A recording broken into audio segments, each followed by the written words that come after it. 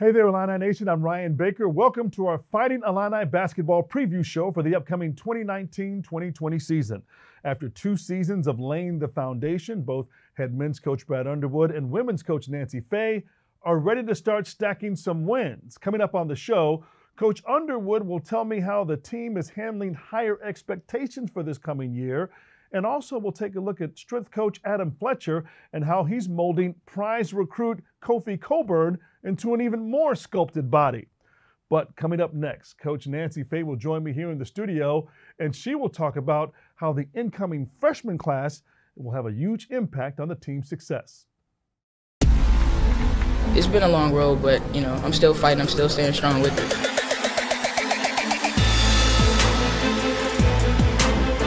Best time of the year when you get to play. That's what we work for. Yeah, we're excited, but more importantly, we're willing to do the work this year daily, and you'll feel it from the energy from the players. I want to be a part of something bigger than myself. We're fighting for Illini Nation, and we're fighting for each other.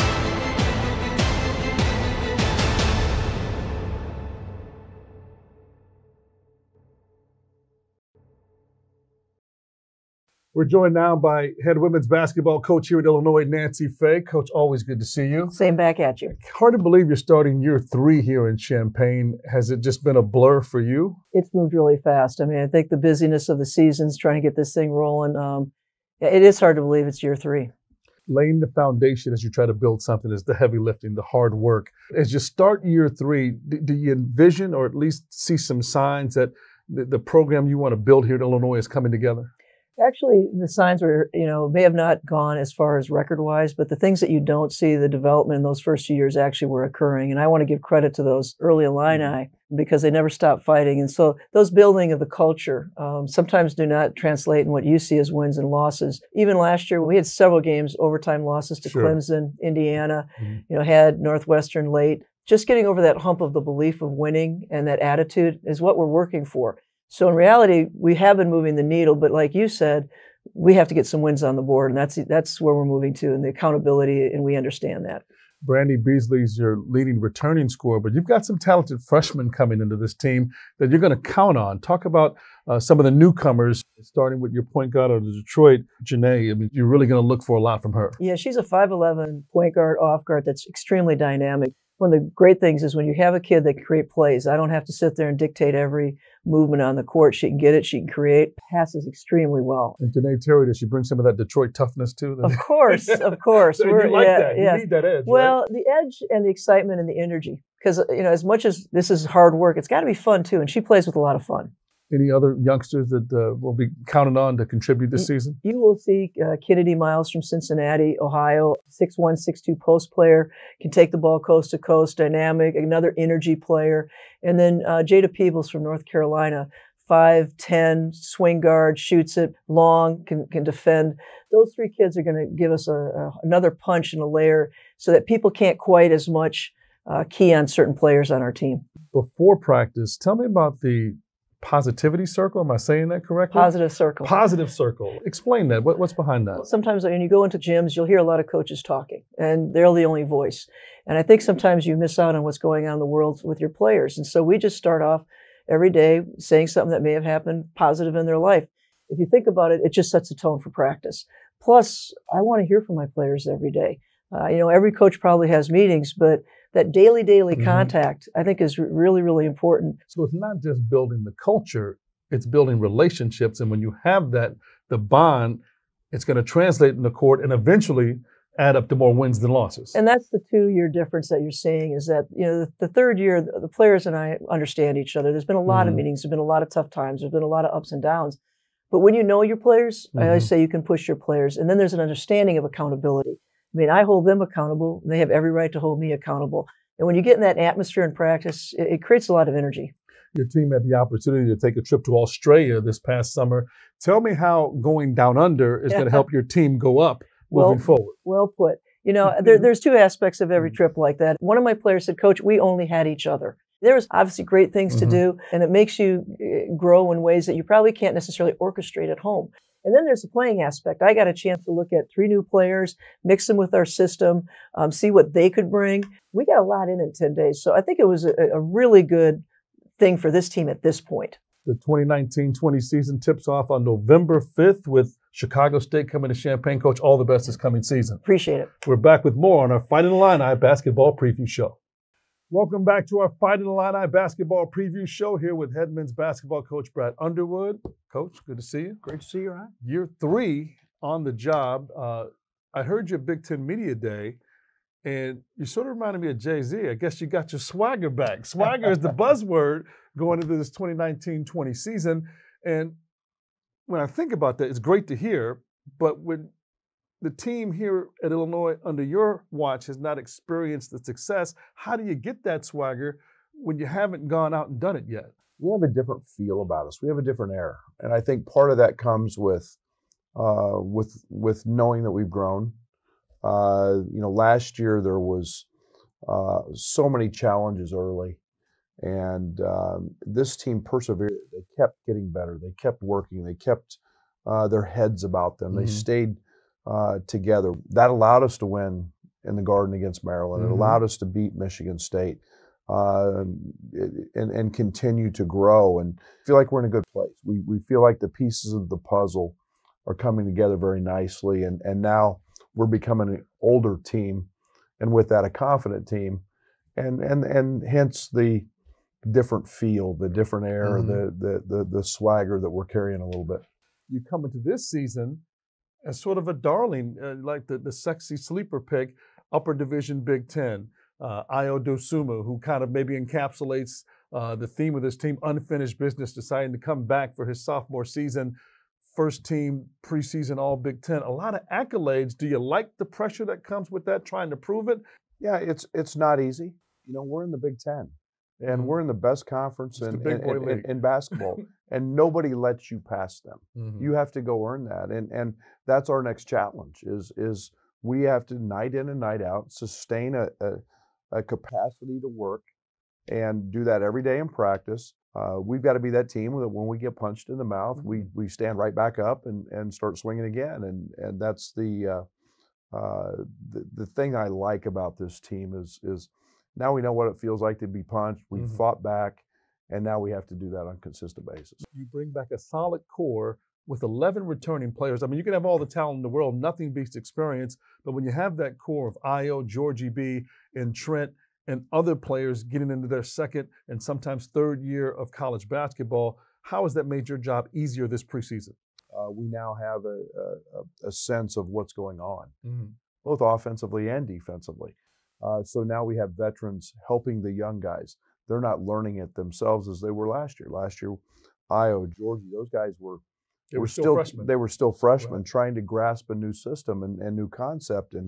And now with that number of guys back and the retention, and now the continued growth to start working on other things and tightening things up, so to speak. Well, Coach, we're not done with you yet. Coming up on our basketball preview show, we'll show you how strength coach Adam Fletcher is sculpting the already chiseled body of one of Coach Underwood's prize recruits.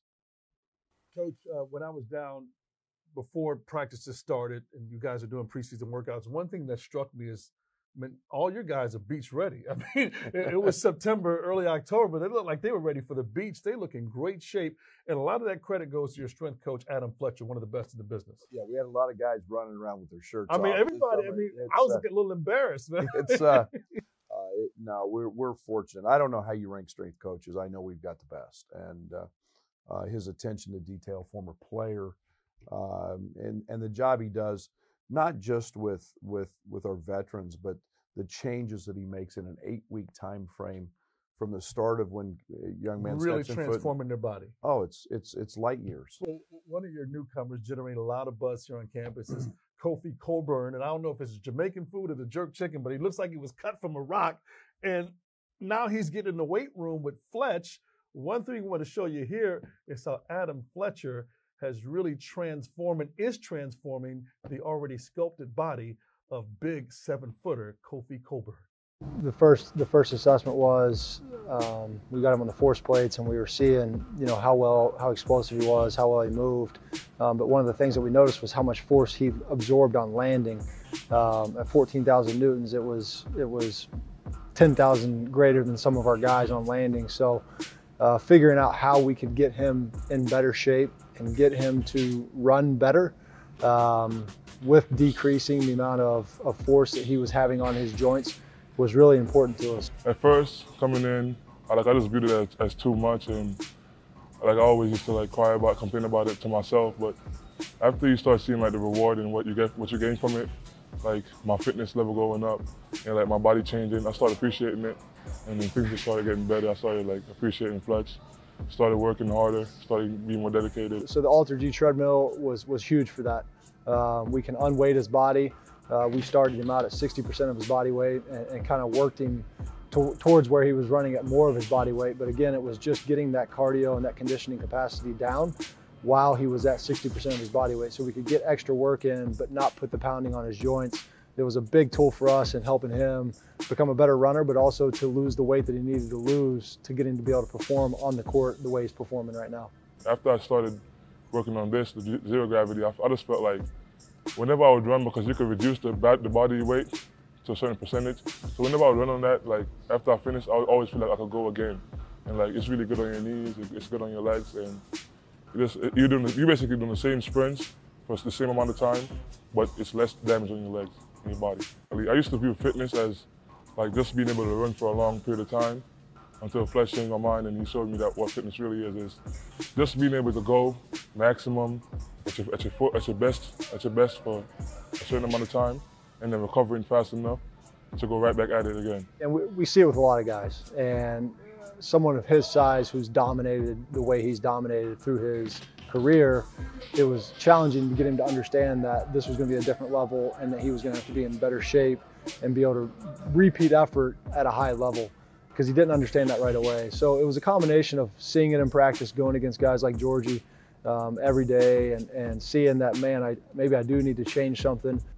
He's as gifted physically as anyone we have, meaning he can win sprints. He's got one of the highest verticals on the team, but he's 285 pounds. And to find a guy like that with that type of gift and physically, I've never seen it before. I don't know who you compare him to that's currently playing. I don't think there's anyone like him. He's one of the most special athletes that I'll probably ever get to work with. I mean, Fletcher's really determined, and he pushes you, but he also knows how to treat different players. He knows how to approach you. He changed your mindset. He's great outside of the weight room. He talks to me a lot. He tries to get me to be a leader. So he always brings out the best in us, and you just gotta appreciate stuff like that, and that formed a relationship with me and him in which I trust him, and I just believe that everything he's doing for me is gonna be for the greater good. I can't wait to see him go against somebody else. I think our guys are tired of going against him.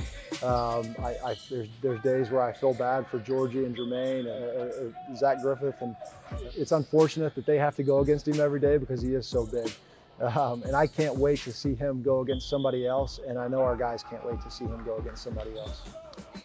We're back with head coach Brad Underwood here on our Fighting Illini basketball preview show. Coach, you have the title of head coach, but it's truly a team effort with your staff in the on-court preparation, recruiting, everything involved at running the basketball program, starting with Orlando Antigua, Ron Chin Coleman. You have Stephen Gentry, who has been on your staff in previous stops. He's rejoining you here in Champaign.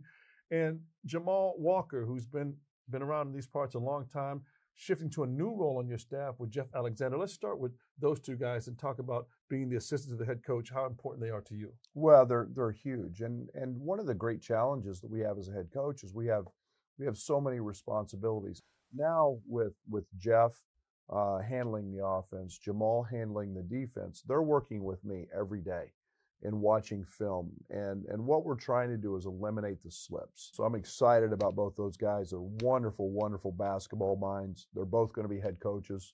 Orlando Antigua has been a head coach. He has a lot of experience. What does he bring to the table? Well, Orlando's one of the best recruiters in the country, plain and simple. And I enjoy being around Orlando on the road because you talk about a magnetic personality. He's a guy that everybody likes. You see why he was a Harlem Globetrotter for 7 years. Yep. His knowledge of the game, his understanding of different areas of the country to go recruit and the world, because he's been so many places. And he knows where the best food joints are too. He's got the food joints down. He's got all that. And especially in New York City. Sure. He always knows a guy. Okay, knows a guy. He's got a guy. But right now, let's take a closer look at Big O. Good talk. Good talk. You were gone. Big stiff. You ain't no big stiff. Pursue it with 2 hands. Good man. Good man. Sprint. Sprint. Now turn. Now turn. Finish your breakfast. Good. Good. Good in the gap. Mine's gone. Good, Trent. Good, Trent. Hey, hold on, hold on. Was that an actual, like, Mozgov? Huh? Hey. Was that a Mozgov Trent just tried? Huh? It was a Mozgov block. So I know you can do it now. Coach, his name is Ron Coleman, but I don't think anybody on the planet calls him that. He's just Chin. I haven't called him Ron since he's been here. I just call him Chin. Everybody knows Coach Chin. Great personality, but a brilliant basketball mind. Tell me a little bit more about Chin. Well, and again, a guy that has grown up through the ranks. Mm-hmm. He's done it at every level. Started at the middle school level, the AAU level, at the high school level. Worked his way up in different various roles through the college ranks, and a tremendous communicator with young guys. A guy that has a lot of ties in the city of Chicago. He's homegrown, yeah. But his recruiting goes well beyond that. He's not a one-stop guy, so to speak. A very good basketball mind and one of the up-and-coming coaches in America. Here he is, Chin Coleman. You have to see that from the wing. Anytime we got Kip, George, any of those guys on the second cut of post up, you want to be patient to get the 2-man game. And then you got to say something. You see, you got an opportunity for a second cut of post up. Austin, ho. Oh, yes, we win. We won. No foul, Io. Yes, come on, fight, Tyler. Fight, good. Listen, Io. We're in transition. Good. Stay, Io. Stay. Still here. Yes. Rebound that. Good move, boss. Hey, that's a Big Ten move right there. You know, they from the West Coast, San Francisco, Silicon Valley. Yeah, Silicon Valley. But I don't know. It's that a Big Ten move right here. Maybe you're starting to figure it out, boss. Been hanging around me a little bit, starting to rub off.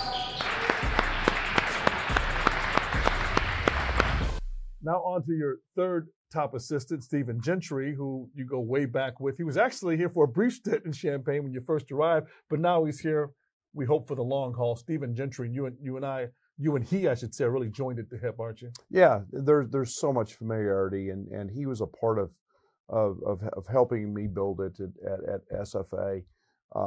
He had the opportunity to go back to Gonzaga, which is his alma mater, and of course, they've achieved great success the last 2 years, and the opportunity to come back and to get Stephen back here, a wonderful teacher of the game, a guy that has outstanding mind and a diligent worker, and I'm excited to have him as a guy who's back on our staff and working with him every day. Probably always nice to have a fresh set of eyes and a new voice with the team. We introduce you to Stephen Gentry.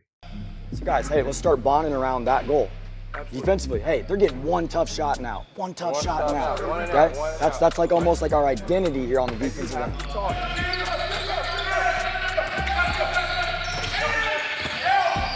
Good. Hey, tough shot. On the side, almost like a hand fake. Hand and back. No strong side threes. I know, but the guard's helping you over the top. There's no help. There's no help on the low side. Yes, you're lower than him.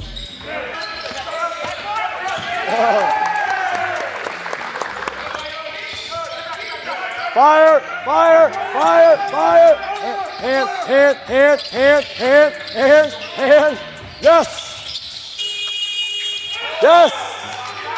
Coach, big time. That's it. Well, we've talked about swagger and strength. Now it's time to show and prove. Both the men and women's Fighting Illini teams tip off the season on November 5th at the State Farm Center. I'm Ryan Baker. Thanks for watching our preview show. Until the next time, go Illini.